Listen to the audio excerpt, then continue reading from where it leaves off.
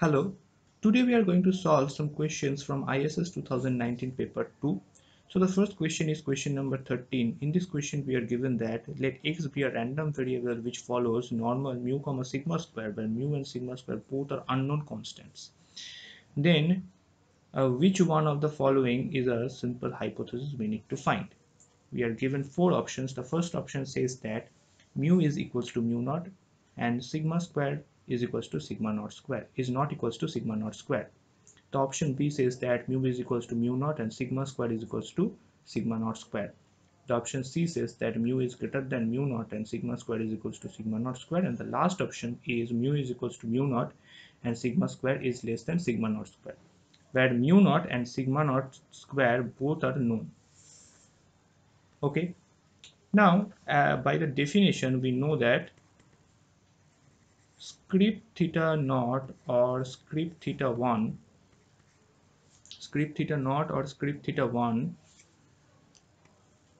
let me write it more clearly.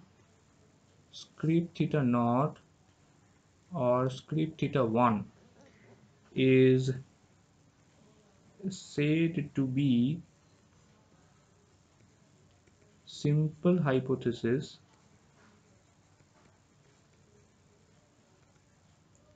if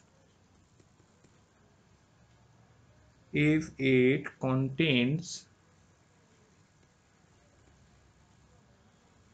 only one point.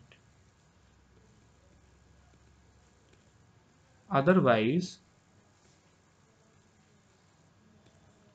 we called it composite. Now let's see the first option. In this option mu is equals to mu naught, but sigma square is not equals to sigma naught square. Therefore this is not a simple hypothesis as the sigma square doesn't contains only one point. Now the option B is mu is equals to mu naught and sigma square is equals to sigma naught square. This must be the correct option as this hypothesis contains only one point, which is mu naught and sigma naught square. Therefore our correct answer is the option B. As it is a MCQ type question, therefore there is no need to check the other options, but for convenience we check the other options also. The option C, which is mu is greater than mu naught and sigma square is equals to sigma naught square. In this case we can see that mu doesn't contains only one point, and the last option D, which is mu is equals to mu naught comma sigma square is less than sigma naught square. In this case we also see that the sigma square doesn't contains only one point. Therefore it is pretty much obvious that the option B is the correct one. Let's see another question. So this is the next question, which is the question number 16. In this question we are asked that to obtain the critical region or cutoff point in testing a statistical hypothesis, we need the distribution of test statistic under H0, whether it is without any assumption or under H1 or all of these above. So we need to find the correct one in this among these given four options.